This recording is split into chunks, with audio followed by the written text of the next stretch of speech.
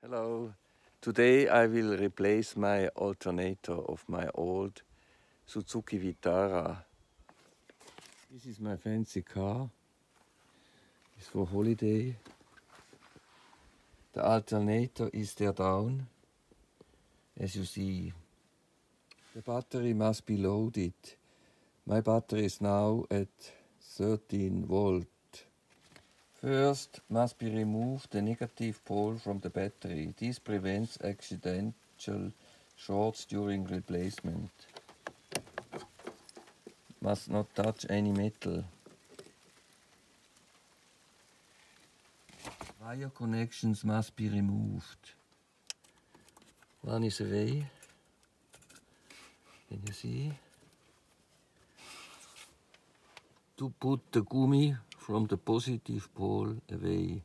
With the number 10 tool can open the positive pole. Now the positive pole is off with the screw inside. The underbolt with this key. One bolt is off, now the second bolt is away. It's a shorter bolt, is on the behind side. Now to open the screw from this part.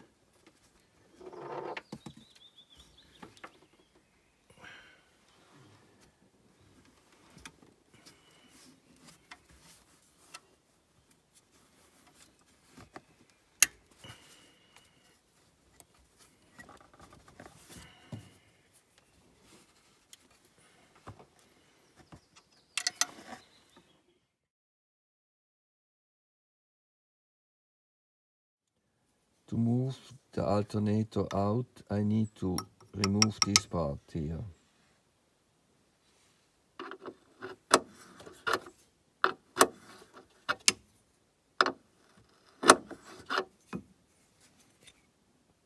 Now I could move it out. This is the new alternator.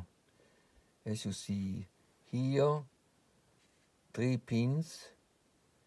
Very important to check that you have the same amount of pins as you have had in your old. This is for the positive pole. I'm going to install the alternator into the motor. Here is coming the belt. Here is the connection for the positive pole. On the other side of the alternator you see the socket for the plug. It has 3 pins. Make attention when your old motor has 3 pins that you get a new one also with 3 pins. It gives motors with only 1 pin and it doesn't work. First you put the plug here, this one.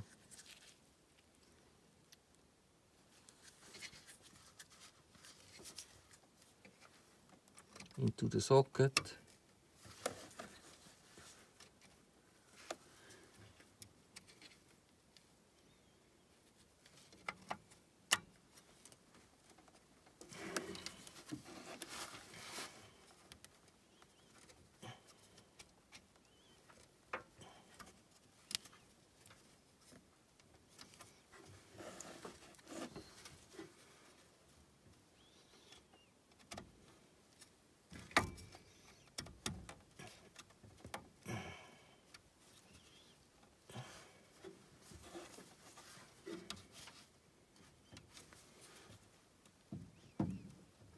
Now it fits. Now the belt is on, the screw also, and the cable for the positive pole is fixed. Now I have to fix the 2 screws to the alternator. For that I have to go under the car. Now the 2 screws under the car are installed. I have already tightened this screw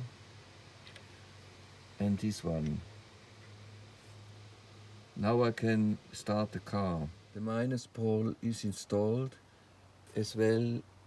This is also installed back. Let's start the motor.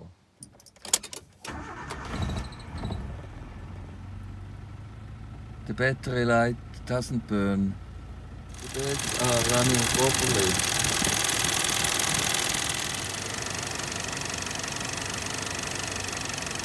The voltage shows 14.2 volts. That's okay. It's very fine.